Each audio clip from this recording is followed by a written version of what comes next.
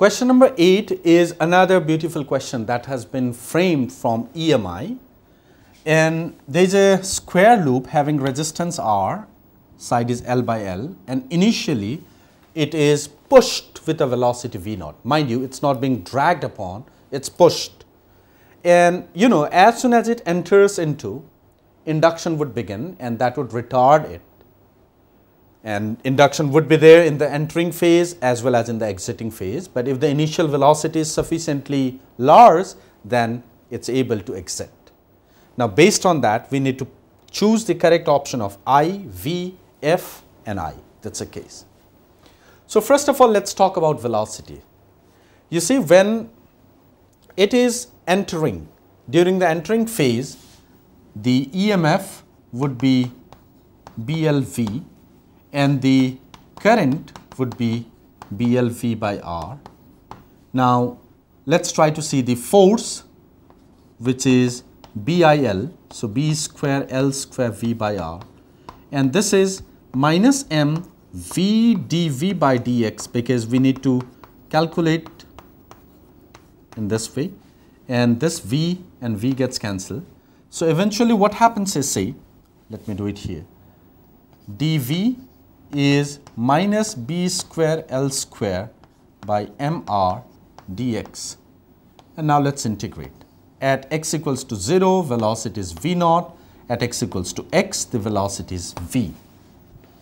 So that was a straightforward calculation, and this would give us V equals to minus of B square L square x by MR plus of V0. This is how the velocity changes with respect to position.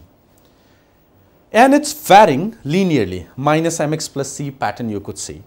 Now, during the entering phase, the velocity decreases, and when it is well inside, there would be no induction because the flux is constant. So, the velocity would be constant because no induction means no current, no retardation. And again, during the retarding phase, the velocity would decrease by the same way. So, you get B as the correct option. That was about velocity. How about I?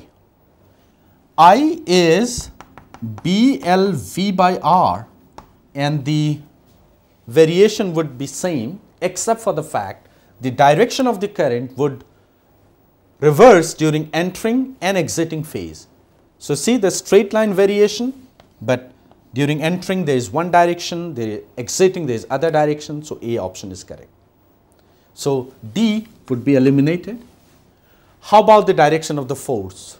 Although in terms of magnitude it's fine, but you see during entering the force is retarding, and even during exiting the force is retarding.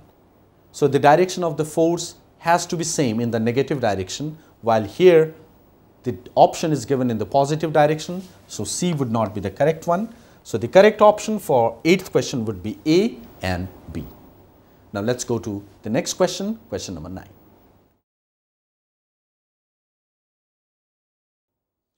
Question number 9 is another beautiful question which is made from RC circuit, and it's all about charging discharging circuit here. It's a nice combination. Now, the voltmeter and ammeter are ideal, and if the voltmeter is ideal, this is going to be open circuit. So, the upper circuit and the lower circuit would be independently parallel with this. And if you see the time constant for both, that will be 1 second each. Now, we need to see the reading of voltmeter at 0 and infinity. Now, let's try to see. At t equals to 0, you see the capacitor would be shorted. So, it's something like this.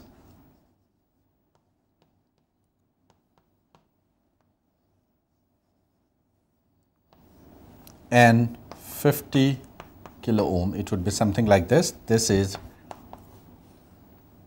the 5 volt. This is the diagram at t equals to 0, and we need to find the potential difference between this and this. Now, if I call this as 0, this would be at 0, and this would be 5. So, here is 5, and the voltmeter positive terminal is connected below, and the negative terminal is connected above. That means the reading of voltmeter at t equals to 0 would be minus 5 volt. The first option is matching. Let's verify for the second. For the second, if you see at t equals to infinity, the capacitor becomes open circuited, and this is the situation.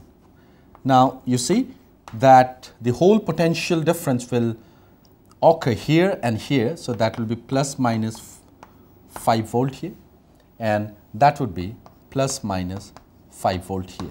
And now you could see the positive terminal is connected here, negative here. So at t equals to infinity, the voltmeter will show a reading of plus 5 volt. So option number A is correct. Now let's try to see option number B. For option number B, what we have to do is say reading of voltmeter is 0 at t equals to log 2 second. Now the voltmeter reading, you just have to visualize this as open circuit. Now that would be this potential difference minus of this potential difference. So I'll be calling it as C1, R1, R2, C2.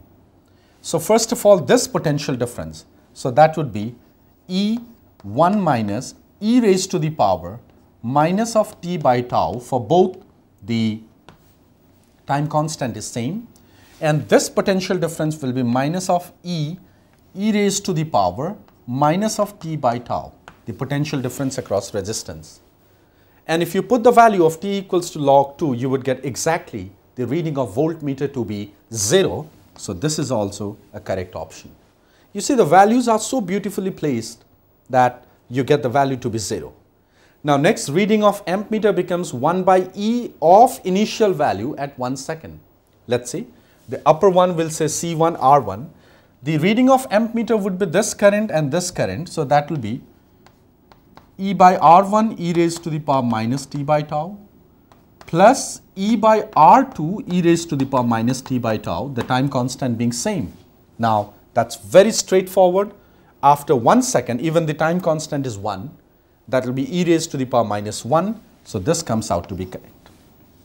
And reading of ammeter is 0 at t equals to infinity, even this is correct. At infinity, this would be open, so no current along this branch, no current along this branch due to this. Eventually, leading the current through this branch is 0, so option number D is also correct.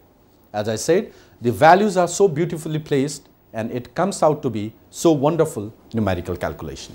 That's about question number 9. Now let's proceed to question number 10.